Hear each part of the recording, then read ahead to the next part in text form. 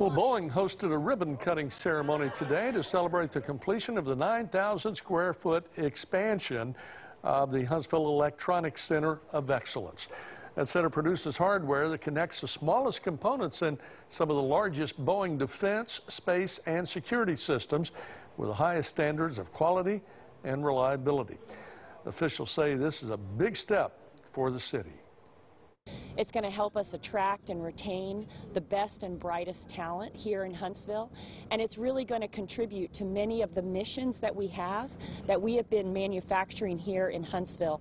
Missions like the Patriot Advanced Capability, or PAC-3, also our Space and Launch Division and some of those capabilities, the space station, as well as our human spaceflight program.